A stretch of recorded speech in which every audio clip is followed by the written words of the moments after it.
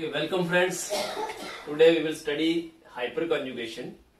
So hyperconjugation, in this we should have either double bond or positively charged carbon or free radical attached to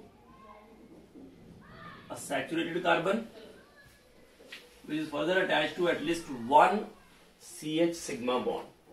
Is attached to at least one CH sigma bond.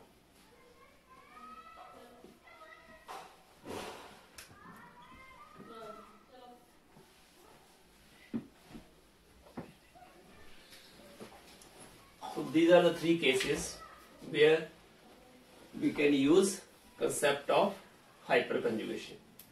Either double bond, carbocation or free radical attached to saturated carbon which is further attached to at least one hydrogen, and carbon, saturated carbon next to double bond is called alpha carbon, or saturated carbon next to carbocation is known as alpha hydrogen, or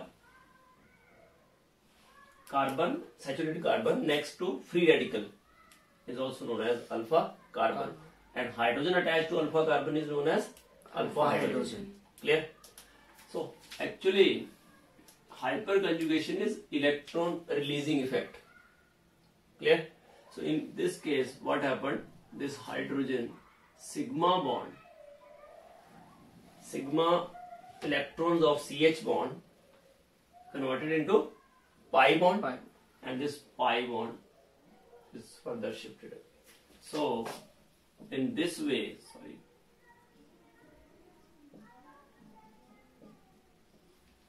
this hydrogen gets positive charge, this becomes double bond, and likewise if there are also hydrogens, so we get more hyperconjugated structures. Now there is no CH bond between carbon and this hydrogen, but it remains at the same distance as in the bonded state. Clear? Because it is not free, it is attached to this pi bond system. Clear? And that's why it is also known as no bond resonance, or as sigma bond and pi bond they are in conjugation, so it is also known as sigma pi conjugation. Same is the case with carbocation. In case of carbocation, CH sigma bond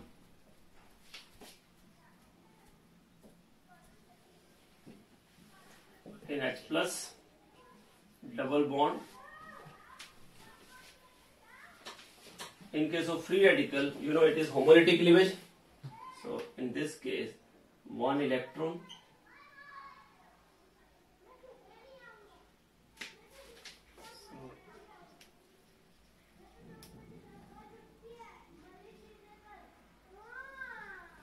so overall there is delocalization of double bond, cation or free radical. Clear? So there is delocalization of alkene, means double bond, so alkene becomes stable. If there is hyperconjugation, and hyperconjugation if increase, then alkene become stable. Same as the case with carbocation. If there are more CH bonds, more delocalization of positive charge, so more stable is the carbocation, and same is the case with free radical. Clear? So in all this hyperconjugation we can study stability of alkene by the use of hyperconjugation. For example, if we have ethene and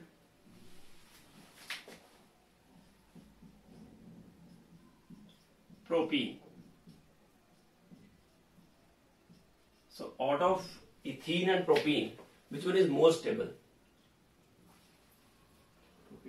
Propene.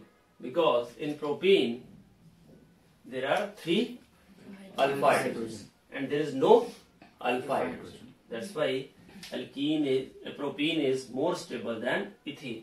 So it can be explained by the use of hyperconjugation. Actually, stability of free radicals,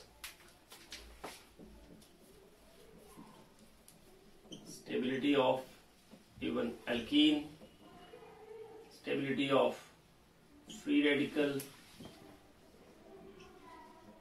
or stability of even carbocation. All of these are proportional to hyperconjugation.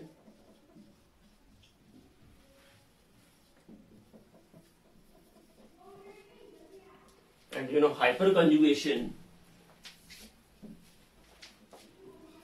is proportional to number of alpha hydrogens. Clear?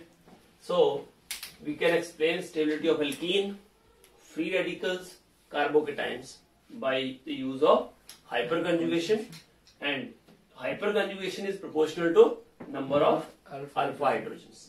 So more is the number of alpha hydrogens, more is the stability of alkene, free radical as well as carbocation. For example, we have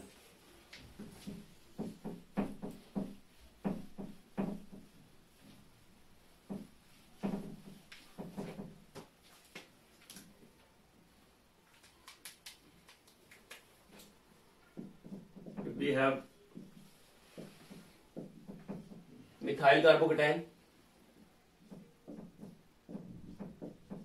ethyl carbocation,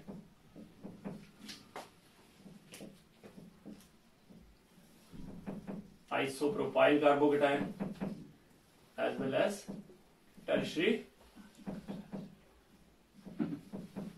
butyl carbocation.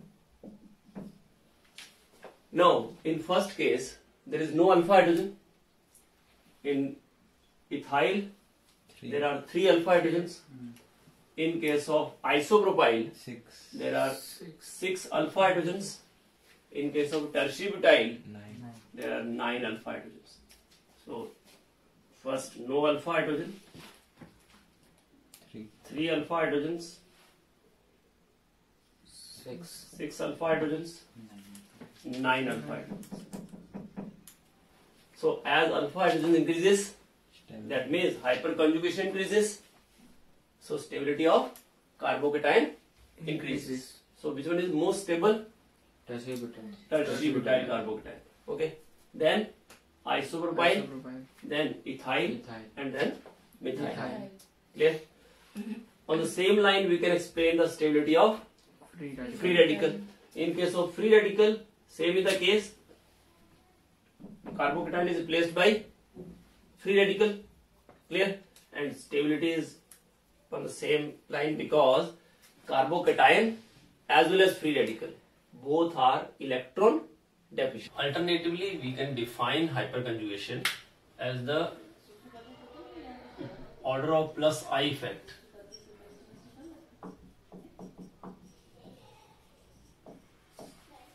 Gets reversed when attached to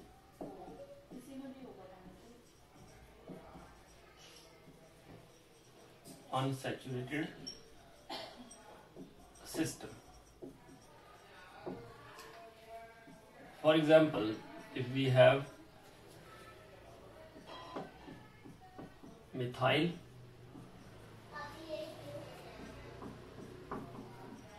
or ethyl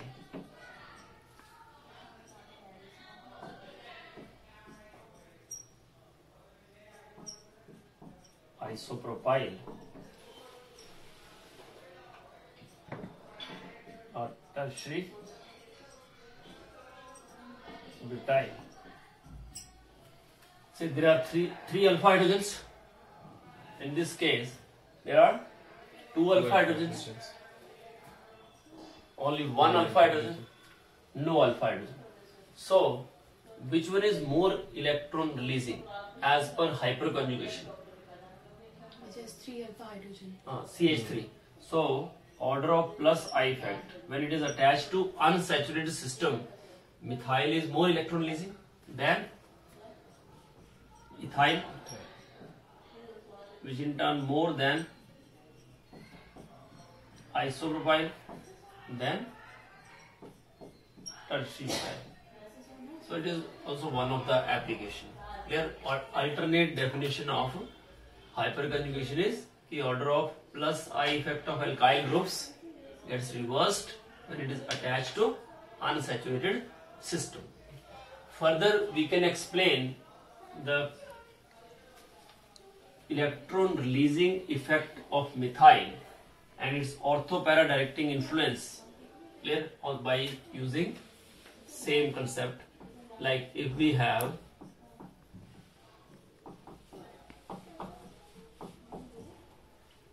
toluene, now this is system, conjugated system, saturated carbon, these are alpha hydrogens. So now it is like this. That means methyl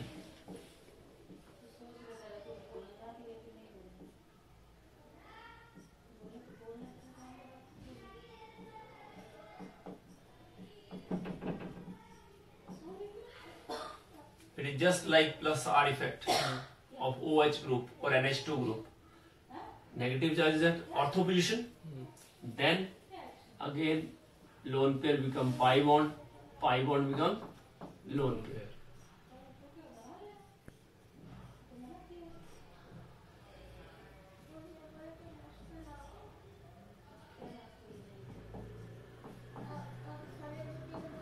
Then so ortho para directing influence of methyl group is explained on the basis of hyperconjugation. Right?